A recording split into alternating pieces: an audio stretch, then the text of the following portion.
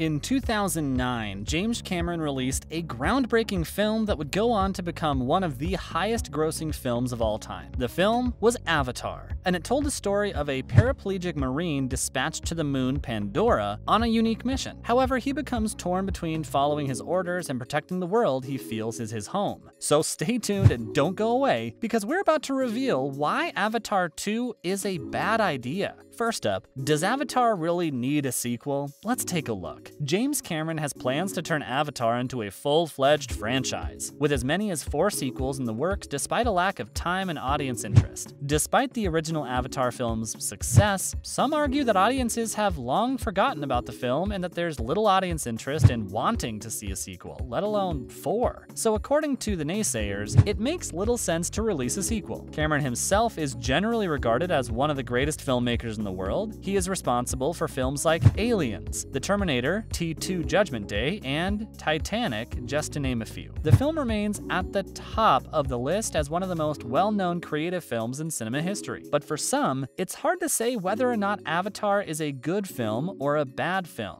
Like many films, there are people who love it and folks who hate it. Fans of the film were happy to see it once or twice in IMAX and then never watched it again. The film sold around 30 million DVD copies worldwide, and that's proof of just how popular it was. But despite being popular at the time, interest waned fairly quickly, and when it dropped on Disney Plus, all you heard were crickets. It didn't produce any type of buzz at all. Because of this clear lack of public interest, it sort of makes you scratch your head and wonder why Cameron would want to push through the sequel. Making Avatar 2 seems like a really weird thing to do right now. Why? Because nobody needs a sequel to Avatar. Next up, is turning big budget movies into theme park rides becoming more of a thing? You're about to find out. Maybe the reason Cameron wants to crank out an Avatar sequel is that he wants to get into the theme park ride business. In recent years, there's been much discussion surrounding big budget Hollywood blockbusters being turned into theme park rides. And let's be honest, if there is a film or franchise that would make for a totally awesome theme park, it is Avatar. And we have mentioned Cameron isn't only planning Avatar 2, but Avatar 3, 4, and 5. Thousands of films that are loved by millions of people can't get a single sequel made, but do perfectly well as standalone films. Perhaps a better question to ask then is, does cinema really need 4 new versions of the story told in the original film? Many people see the answer as an obvious one. Of course not. However, because the original film made enough money to fill an Olympic-sized swimming pool, it will be getting a sequel. You have to remember that when it comes to Hollywood, it's often not about the story. It's all about the Benjamins, and by Benjamins we mean cold hard cash. For Cameron though, making more Avatar films is not all about the Benjamins. Avatar is a passion project for Cameron. For him, it's all about the story, but for studio executives, it's all about that cheddar. Avatar means a lot to Cameron. In fact, he first brought the project to life in 1994 with an 80-page treatment that was meant to come out immediately after Titanic, but the filmmaking technology at the time wasn't advanced enough for Cameron to pull it off. In other words, Cameron is literally ahead of his time. The original Avatar was a massive undertaking that used groundbreaking special effects and new tech that forever changed the art of filmmaking. Up next, did Cameron's vision for the first Avatar pay off?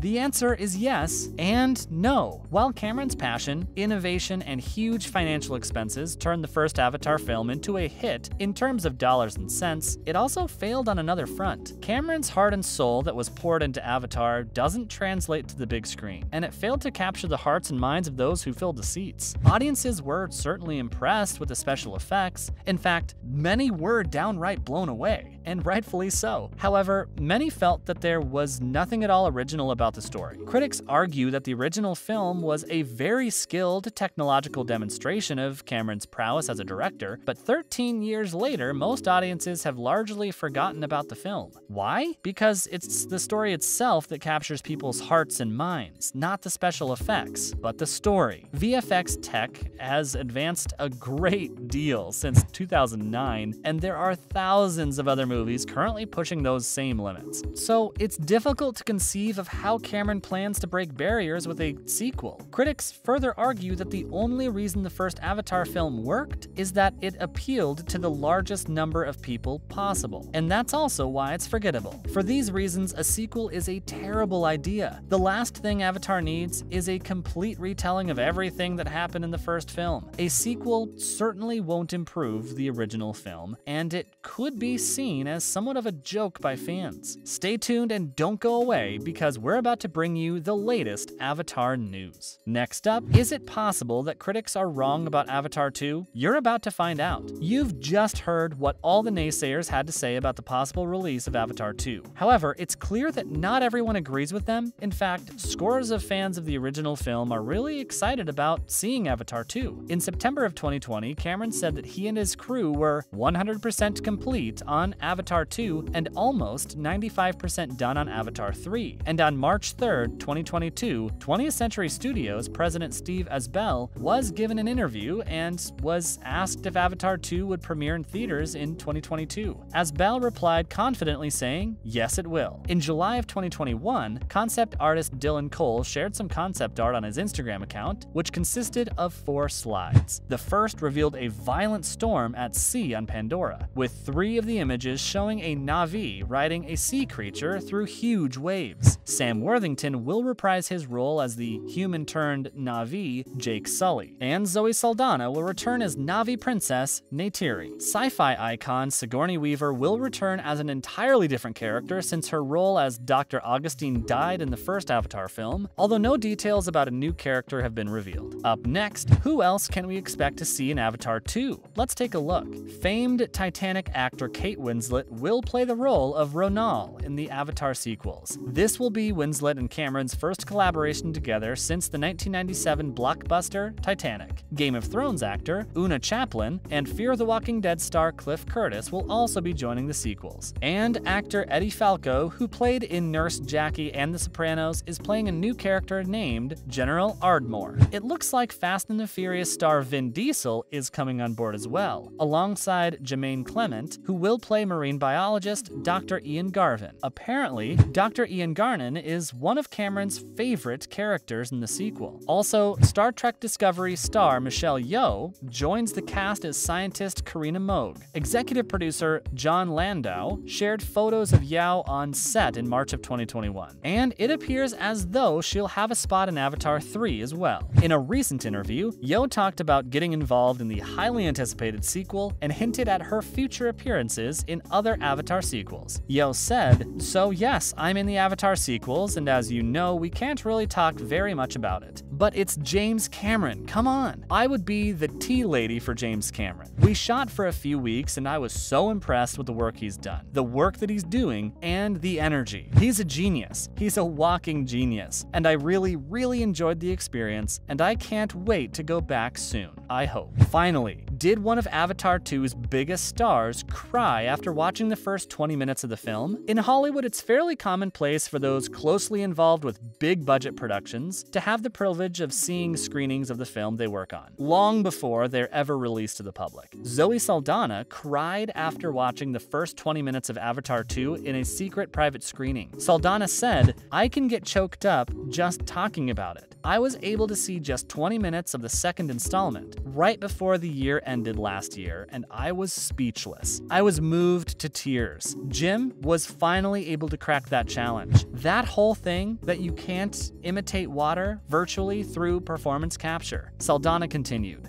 "That was just a challenge that he had taken upon himself, and it took him years, and he did it. He did it. It's powerful, it's compelling." That's a wrap for today's video. Thanks for watching.